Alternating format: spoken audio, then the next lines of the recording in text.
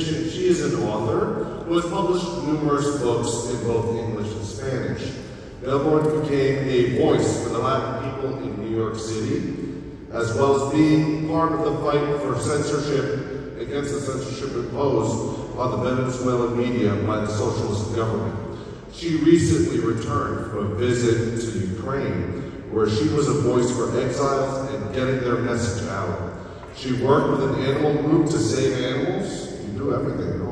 From the war-torn country.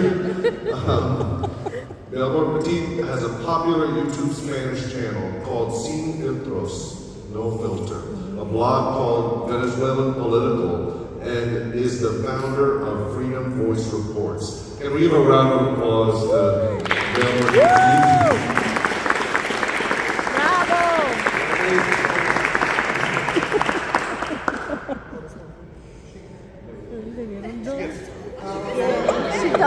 She does a lot.